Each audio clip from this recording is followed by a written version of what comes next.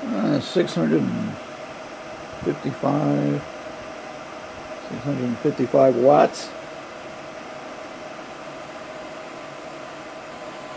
Charging up my e-bike battery that I use for my chest freezer. There's the battery charger, no name. I wish I had a name on it. I'd like to find another one, but so no name on that one, but it works perfect. 36 volt battery charger. Charges my e-bike battery here. You can see the blinking lights. That's the BMS doing its job. This Bestek 1000. It's not a pure sine wave. I got the pure sine wave one here. It's supposed to be 1,200 watts. It does pretty good. I'm not using that right now. But I don't need anything big right now. Just to charge up that battery. So 1,000 watts. Good enough for me. And I have a little problem with the fan. It doesn't seem to kick on like it should, and it gets really warm sometimes. So I got my battery powered rigid fan here.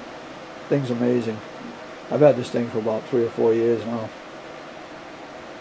I've got a few batteries with it. But I'm running off of a Valence 12 volt battery. The bigger one, not the small one.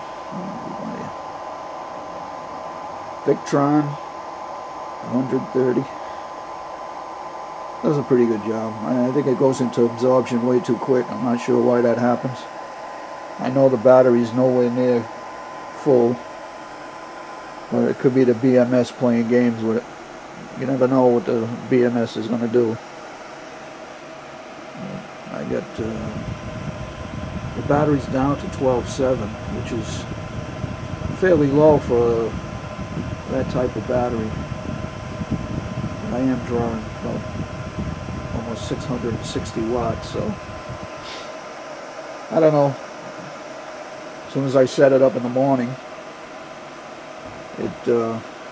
before long it goes into absorption. I don't like that too much. I'd rather have it in bulk mode, but they say the absorption is supposed to be there to help the battery, protect the battery, I guess.